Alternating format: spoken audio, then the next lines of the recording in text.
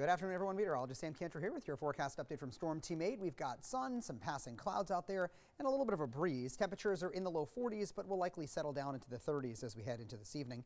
The weather is dry tonight. It's dry to start out tomorrow morning as well. We'll begin your Wednesday with temperatures that are in the, is it Wednesday tomorrow? With temperatures that are in the 20s. Forgot what day of the week that it was. Lisa confirming, yes, in fact, tomorrow is Wednesday. We have some snow that's on the way, too, for tomorrow, coming in during the afternoon between around noon and about 2-3 p.m.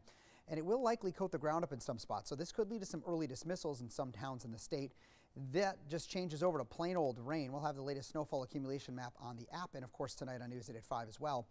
The rain should be out of here by about 3 o'clock in the morning on Thursday morning, giving us sunshine for your Thursday, mild temperatures before cooling off a little closer to average with lots of days in the 30s in the forecast, but still no plain old snowstorms showing up over the next 8 to 10 days.